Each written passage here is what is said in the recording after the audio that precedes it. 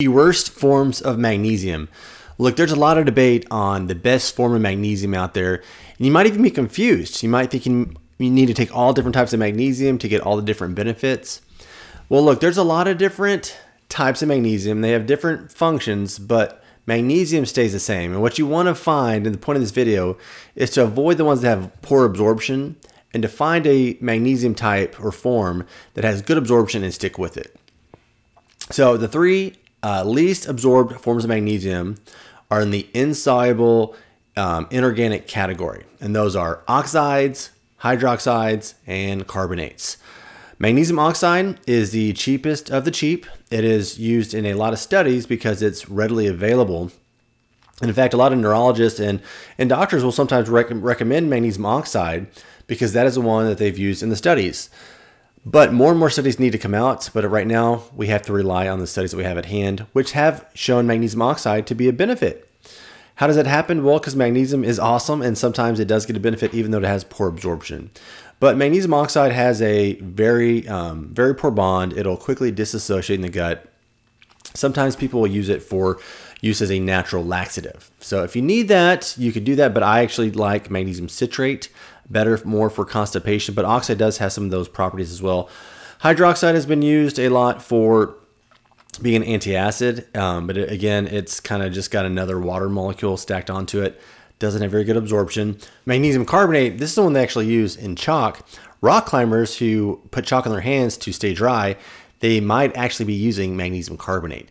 When you use magnesium carbonate as a powder, usually you'll see that it has a chalky texture because it's not very soluble. Magnesium glycinate actually has a very good solubility, so you don't actually get that chalky flavor. So magnesium carbonate does have a weak bond. It'll dissociate. Some people say it'll bind to other things in the ingredients like citric acid.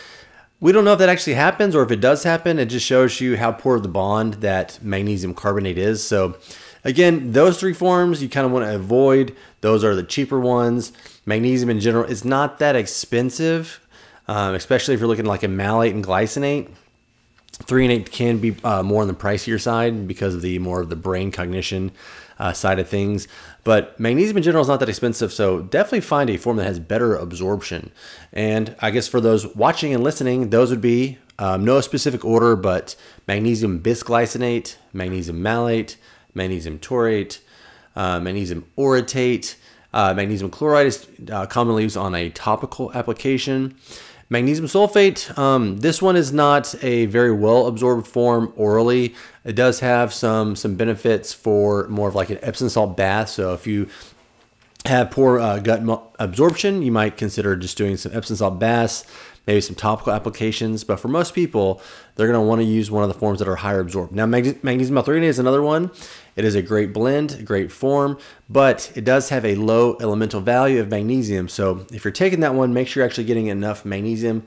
I have found that people who take magnesium L-threonate, they also need to take other forms in order to get their magnesium status up. So I hope this video was helpful. Hopefully we can focus on taking a better form of magnesium that has better solubility, better absorption, so we can get the benefits that we desire. I'm Dr. Robert Fredrickson. Thank you for tuning in today. Be sure to share this with a friend who might need it. Friends don't let friends buy cheap magnesium.